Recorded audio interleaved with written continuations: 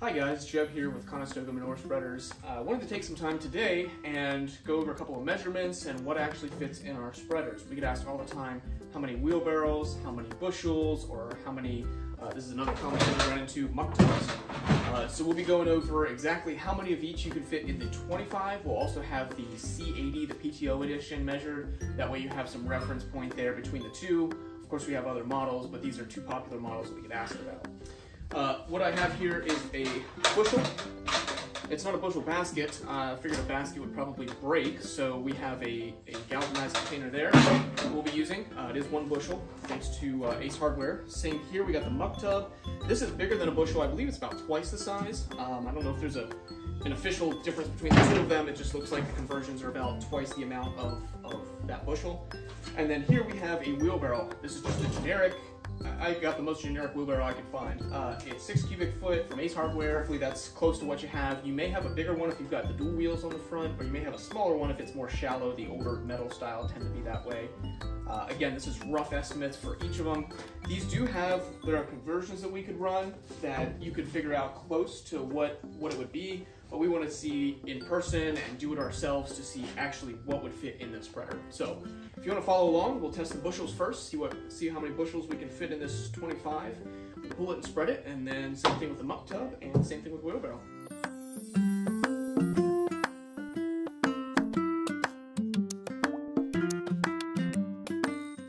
Alright, so we've done the bushels. We figured out that it holds about 15 bushels if you sort of heap it, but not packing it in, not letting it tumble out. You could have fit more, but we just decided, I mean, this is pretty much a rounded number for you. 15, and then if you really wanted to heap it.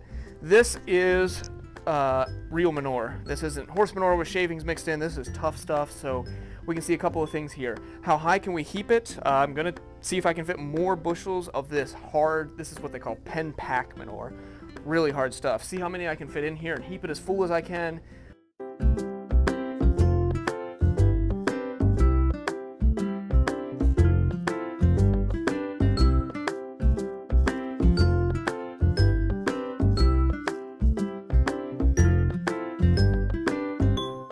We are now going to see how many muck buckets we can fit, so follow along.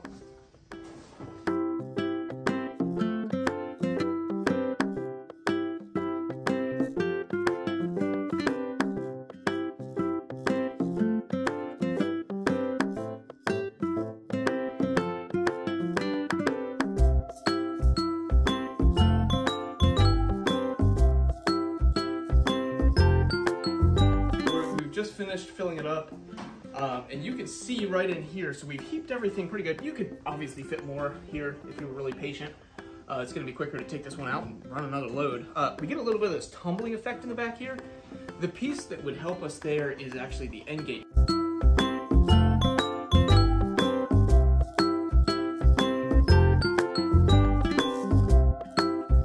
We wanted to test to see how many wheelbarrows fit in the 25. This wheelbarrow is 6 cubic foot. You can see we filled it average. You could heap it more, you could heap it less. Now this manure is pretty wet, it's pretty heavy, so the wheelbarrow is having a little bit of moaning and groaning going on. We are going to push it up the ramp one way or another. I'm going to have Kevin actually help me just to make sure I don't A, flip it, which would be embarrassing, and B, to make sure that the wheelbarrow doesn't break. So Kevin, if you want to jump in here.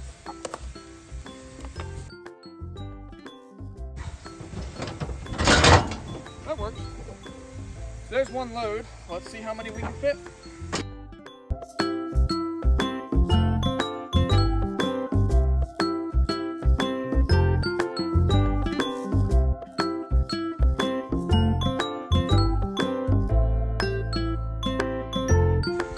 We have 5 loads in here. You can see I spilled a little bit. That's my fault. It's nice, easy to heap, easy to scoop. Great manure. This is shaving manure, just for reference if you have any of that. It's been sitting for a while, so it's really broken down. 5 times 6 cubic foot would be 30 cubic foot. I would say this is a very comfortable 25 cubic foot spreader.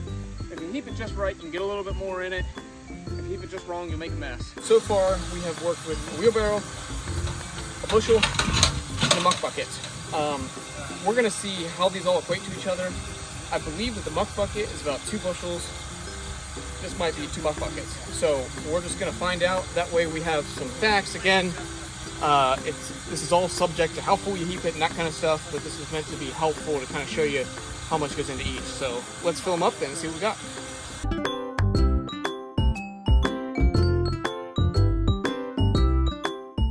Discovered a couple things here. 2 bushels will fit in this muck bucket. It's a little bit full, so I had to push it down a little bit, no problem, not a big deal.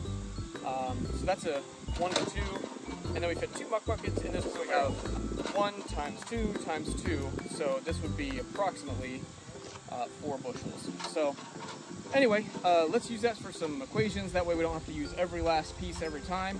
We'll see how many of these now fit into an 80.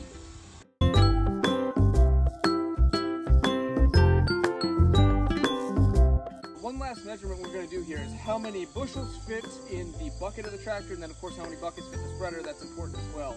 We've got our bushel basket here. We're going to start filling.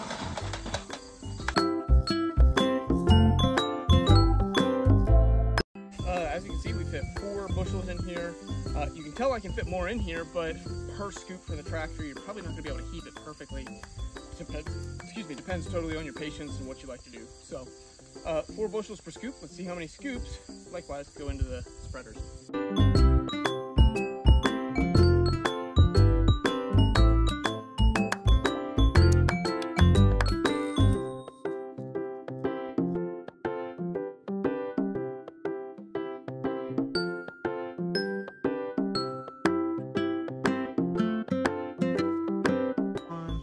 All right. So we've got the 80 here, we've got it loaded full. We fit in here 10 wheelbarrow loads. That was 10 really average wheelbarrow loads. Again, it's about 6 cubic foot per load. That would give us 60 cubic foot. We probably heaped a little bit, probably could have heaped this a little bit more. You can see there's variance. I mean, obviously you can fit another little bit in this area, and then towards the back here, you can see I could have kept this heaped full. It's all on how much you have patience for. Obviously, nobody's going to take more time than is necessary and just waste it on trying to see how much you can fit. Usually, it's more about what's efficient. That's what we're trying to get to here. Alright, so I hope this video is helpful, gave you a couple of takeaways. Hopefully there's at least one measurement that relates to how you're loading things.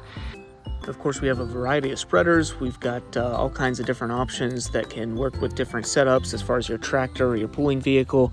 If you have any questions on that, feel free to check out some of our other videos or to our website to research what would be the best spreader for your pulling vehicle. As always, thanks for watching and happy spreading.